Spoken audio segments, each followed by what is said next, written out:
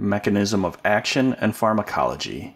Elexacaftor and tezacaftor bind to different CFTR protein sites. This additive effect aids in the increased cellular processing of the F508 deletion CFTR substrate, which increases the amount of CFTR proteins delivered to the cell surface. The way ivacaftor works is that it potentiates the channel opening of the CFTR proteins at the cell surface. So the combination of the three increases the function of the F508 deletion CFTR substrate at the cell surface, which increases chloride transport.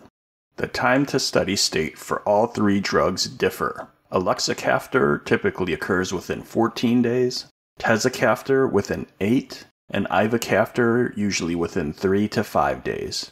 Trikafta is greater than 99% protein bound. Its excretion is primarily fecal, with 72 to 87% going through that route. In terms of elimination, all three have varying rates. Elexacaftor's rate is 1.18 liters per hour, tezacaftor's rate is 0.79 liters per hour, and ivacaftor's rate is 10.2 liters per hour.